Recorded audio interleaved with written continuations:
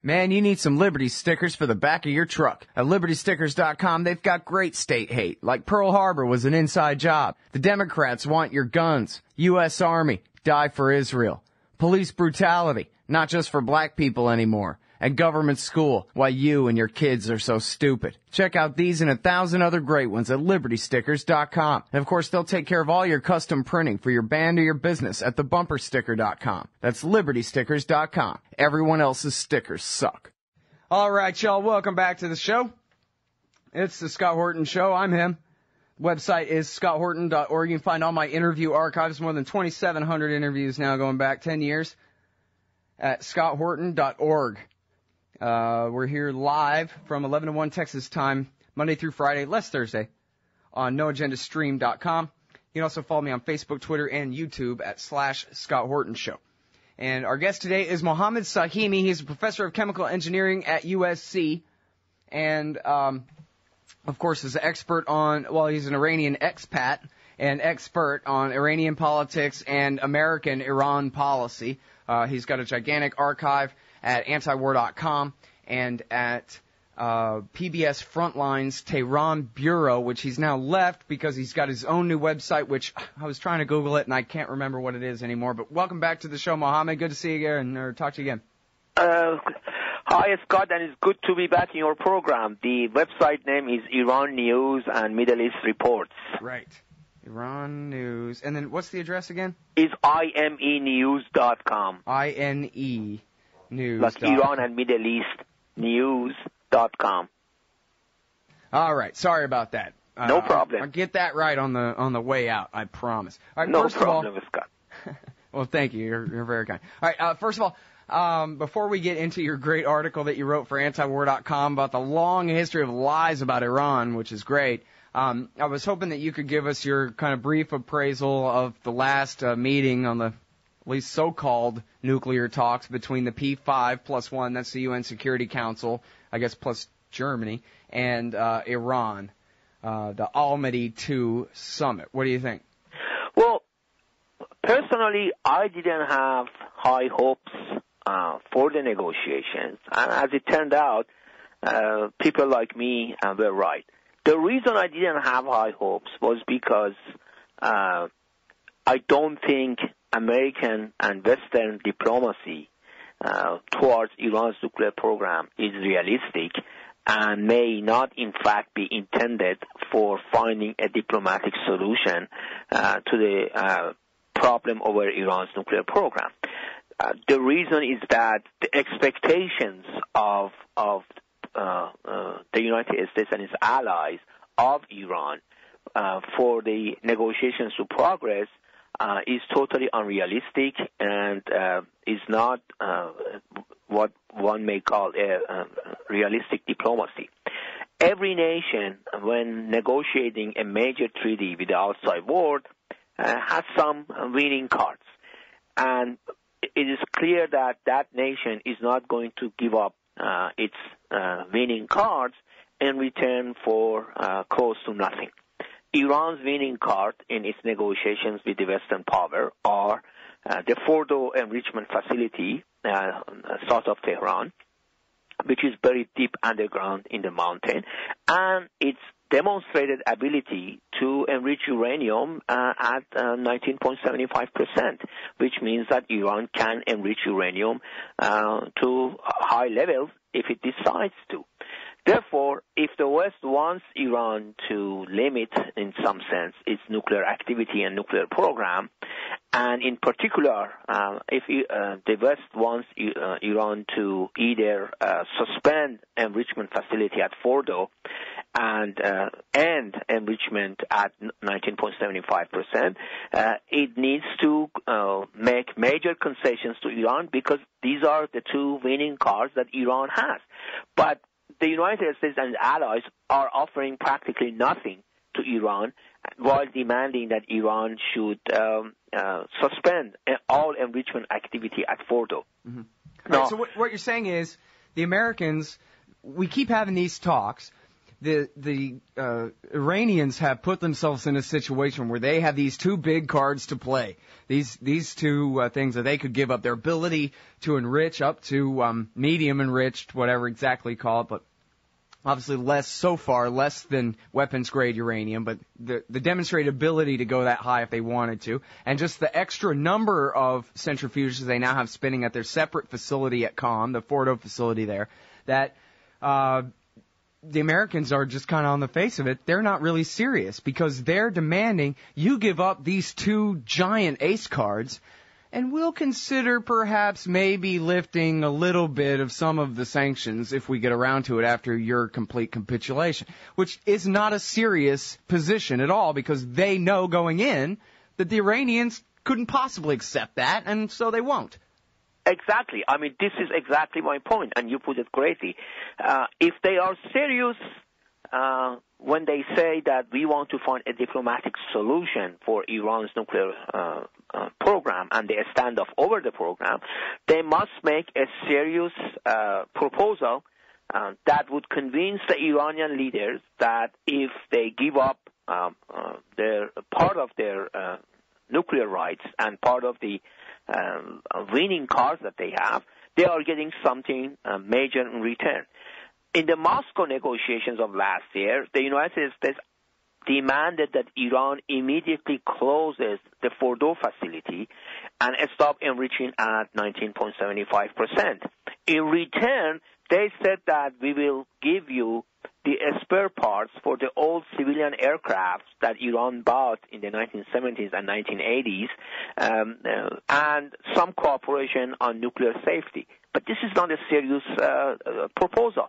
First of all, the spare parts for the civilian aircraft, according to civil aviation laws, international civil aviation laws, it is the responsibility of the United States and its European allies to provide the spare parts for the civilian aircraft that they sold to Iran, because these aviation laws tell us that so long as those aircrafts are flying, the seller of those aircraft is supposed to provide the spare parts for it to make sure that the planes are flying safely. But the United States has refused to do that and has basically forced the Europeans not to do the same and also not to sell Iran new aircraft.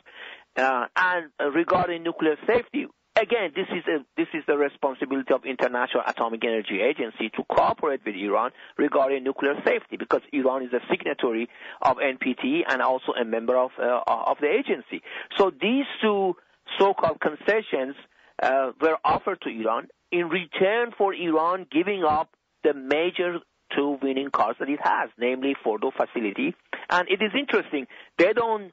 The United States and its allies, they are not making any statement or any demand on Natanz enrichment facility. Why? Because they think that they can bomb Natanz enrichment facility if they want to and destroy it. But because they cannot do the same thing with the Fordo facility, they basically want Iran to do the job for them by closing it or by stop using it. And obviously Iranian leaders may be anything, but they are not crazy, and they are not going to give up these two major winning cards that they have in return for nothing.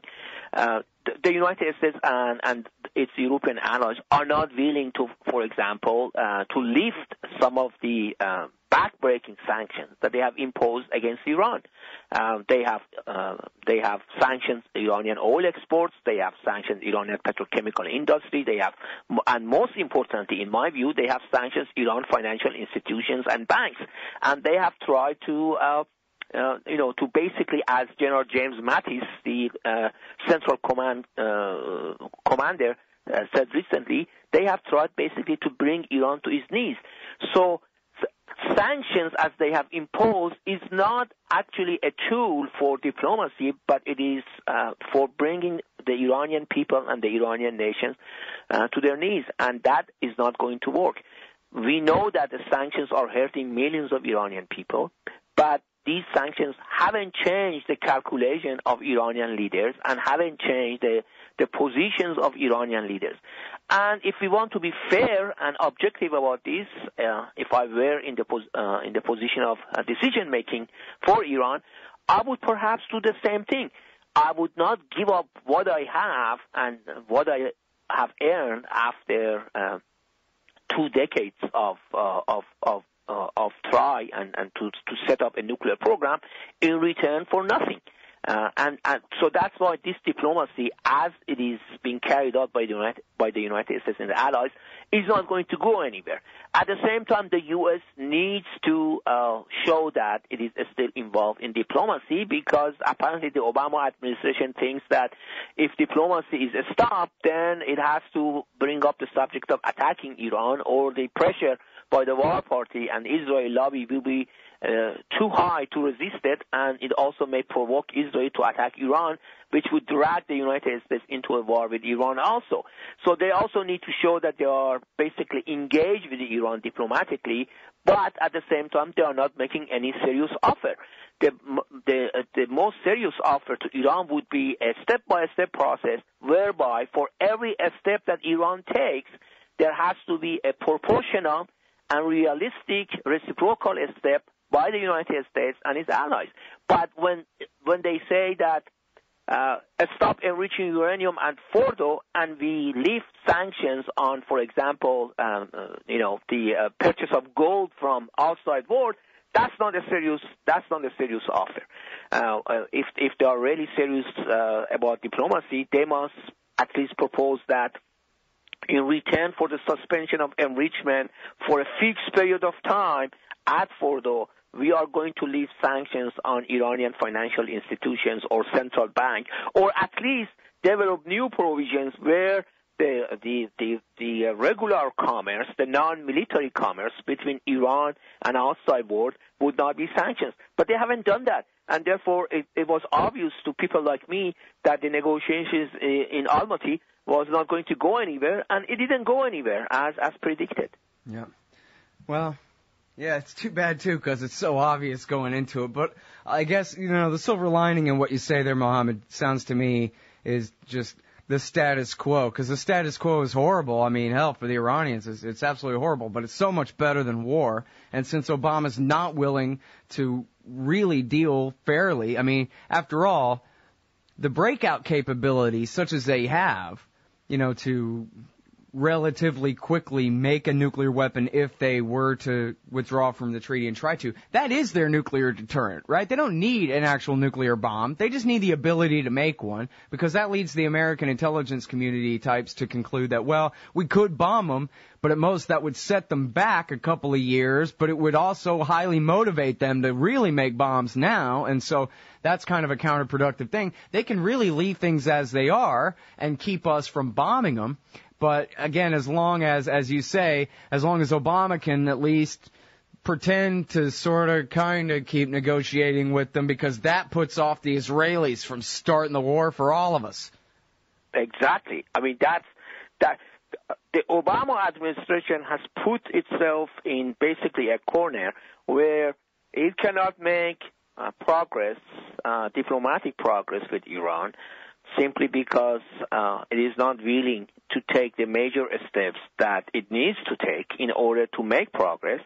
And at the same time, apparently, the Obama administration is also not willing to go to war. But the situation is such that Israel may start attacking Iran, and then the pressure on the president would be too high to resist, and it would drag the United States and the rest of the Western world into a horrible war with Iran. At the same time, the Iranian people are suffering. The sanctions have had great effect on Iranian economy, and the most vulnerable people in Iran have been paying the highest price for these sanctions, which, by the way, are totally illegal. Because they are unilateral, they haven't been approved by Security Council, and so on.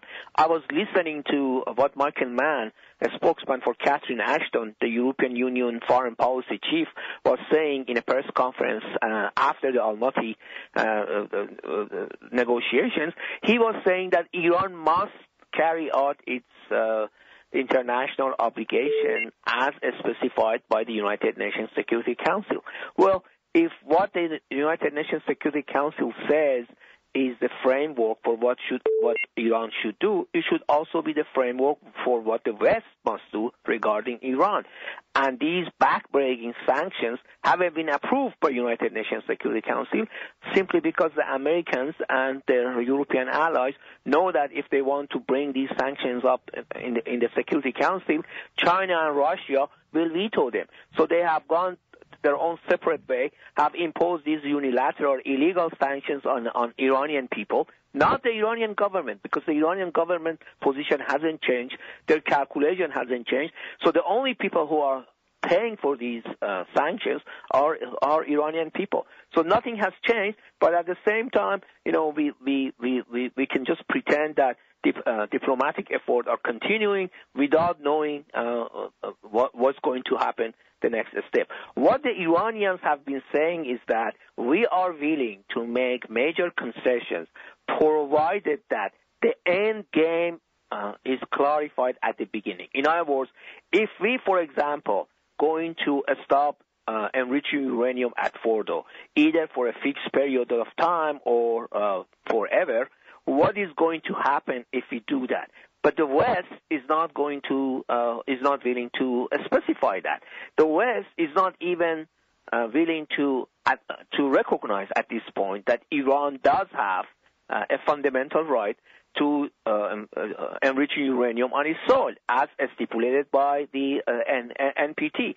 So when they are not willing to recognize the fundamental rights that Iran does have under NPT, then obviously they are also not willing to stipulate what would happen, what would be the end game. So for Americans, this is the beginning of the game because they want Iran to take these preliminary steps. But for Iranians, the most important thing is the end game. What is going to happen if we make all these concessions? And obviously, when the distance between the positions of the two sides is the beginning of the game and end of the game, then this diplomatic effort is not going to go anywhere. And in my view, while the Iranian government does have some responsibility in the failure of negotiations, but the major portion, the lion's share of responsibility for these failing negotiations is with the United States and its European allies, simply because they want a lot of things in return for which they are willing to give Iran almost nothing. All right, now we could go on about this, but in the last 10 minutes here, I want to give you at least a little bit of time to go through this list of lies, because I'm very familiar with this topic. As you know, we talk about a lot of this stuff on the show on a pretty regular basis here, Mohammed, but your article starts out with a link to Stephen Walt, very politely saying, here are the top 10 media failures, as opposed to just outright lies, about Iran. And he's got 10 pretty big ones. And then you say, oh yeah? Well, that's nothing, because here's 15 more or something. And by the time I'm done reading this list, I'm thinking, my God, the Iran that the American people imagine, based on what we learn in the media, is so far different from anything that is real at all. I don't even know what the real Iran is like. But I know to go through a list of lies this comprehensive, this long, it really just goes to show how skewed Americans' views are. Like, maybe if they picture Iran, they picture just some angry young men burning a flag somewhere or something from a long time ago. But boy, oh boy, does the war party lie about this country all day, every day, not just their nuclear program, but everything. Just go ahead and give us your favorites, I guess. First of all, my own list, as published by antiwar.com, is not even complete. As I said at the end of the article, this list can go on and on and on. And I just gave basically a flavor of it. And in fact, my list started in 1981, but I must say that the list should have started in 1980. In September of 1980, Iraq attacked Iran, and the United States declared that it is neutral. That was a lie, because first of all, the United States encouraged Iraq to attack Iran in revenge for the hostage crisis and in recognition of the fact that the United States actually never recognized the legitimacy of Iranian revolution. And then, as we know, in 1983, Ronald Reagan sent Donald Rumsfeld to Baghdad to meet with Saddam Hussein to tell Saddam that although the U.S. is still officially neutral, which is a lie, but it is tilting towards Iraq. And that tilting had a lot of consequences for Iran and Iranian people. Then in 1981, when the United States and Iran signed the agreement for the release of the hostages, the U.S. Promised in the Algiers agreement, which is an internationally binding agreement, that it will never interfere in Iranian domestic affairs and it will never impose sanctions on Iran. But it has been doing exactly that over the past 30 years. We all know the history of all the lies that have been said and have been propagated about Iran's nuclear program. So I don't get into that. But for example, in 1988, that's one of my favorites. Speaking of favorite lies.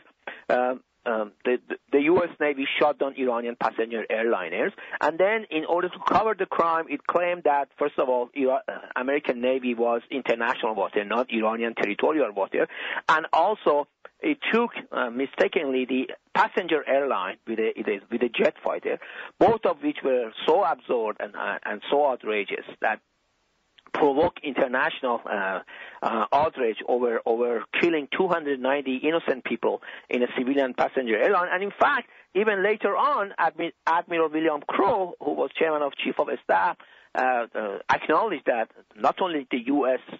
was in Iranian territorial water, but also it would be very difficult to actually mistake a passenger airliner with a jet fighter, especially supposedly a F-14 fighter, which the United States had provided Iranian Air Force in the 1970s, so they knew exactly what type of fighters they were dealing with.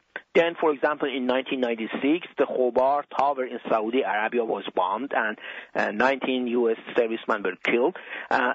Initially, it was claimed immediately that Iran had a hand in it. But, for example, the 9/11 Commission said that when the news of this bombing spread, Osama bin Laden rejoiced.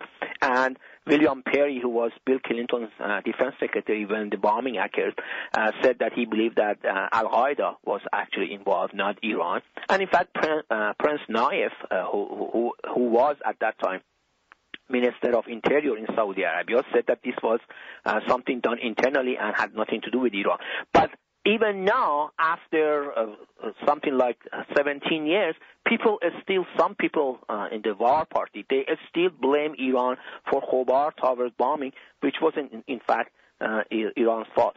Then there have been a lot of speculation about, for example, Iran having a hand or at least having knowledge of the September 11 attacks, for which no evidence has been presented, whereas, for example, a lot of evidence has been presented that Israelis knew in advance and that what was coming, but they never talk about it. And in fact, Iran offered to the U.S. to exchange members of Al-Qaeda who had escaped to Iran in order to not to be captured by U.S. Forces, and Iran has imprisoned them for many, many years. Iran offered to the U.S. to exchange them with the leadership of Mujahideen Ghafli, MEK, but the U.S. refused to do it simply because the U.S. wants to use MEK as its proxy in the war that it is secretly waging against Iran. We all know that Seymour Hersh reported that U.S. Special Forces have trained MEK forces somewhere in Nevada. So obviously they were not going to take Iran's offer. Then, for example, Israel claimed that it had captured a cargo ship that was full of weapons and was going to give the weapons to Palestinians, and it had come from Iran. But The Guardian published a very good article about it, showing a lot of holes in Israeli claims, and at the same time, Israeli claims were changing almost hourly about what had happened, what had really happened with that cargo ship, and eventually that faded away because it was just too ridiculous to believe it. Then, for example, when Mahmoud Ahmadinejad was elected as president in Iran in 2005, there was immediately huge talk of him having a hand in the takeover of American embassy in Tehran in November of 1979. I've forgotten about that one. And that was so outrageously wrong and such a lie. And I wrote, in fact, a long article about it, explain who was behind the takeover American embassy. And in fact, Ahmadinejad himself, because of him being a strongly anti-communist, he had opposed taking American embassy in Tehran, and he had said that if we are going to take any embassy, he was opposed to taking any embassy, but he said if we are going to take any embassy, we should invade the embassy of the Soviet Union, which is a bigger threat to Iran than the United States. That was, of course, his opinion. But all right, I'm sorry, we gotta leave it. We gotta leave it right there, Mohammed. Thank you so much for your time, everybody. It's The Long History of Lies About Iran by Mohammed Sahimi at antiwar.com. I really appreciate it. Thank you, Scott. All right, see y'all tomorrow.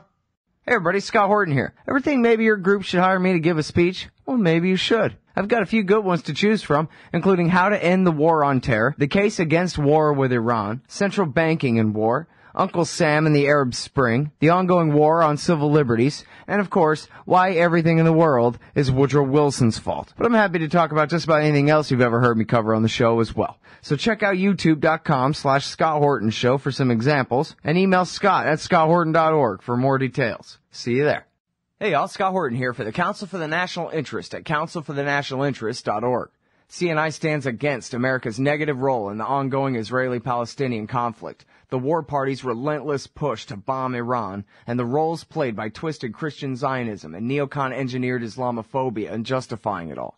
The Council for the National Interest works tirelessly to expose and oppose our government's most destructive policies, but they can't do it without you. Support CNI's push to straighten out America's crooked course. Check out the Council for the National Interest at councilforthenationalinterest.org and click Donate under About Us at the top of the page. That's councilforthenationalinterest.org.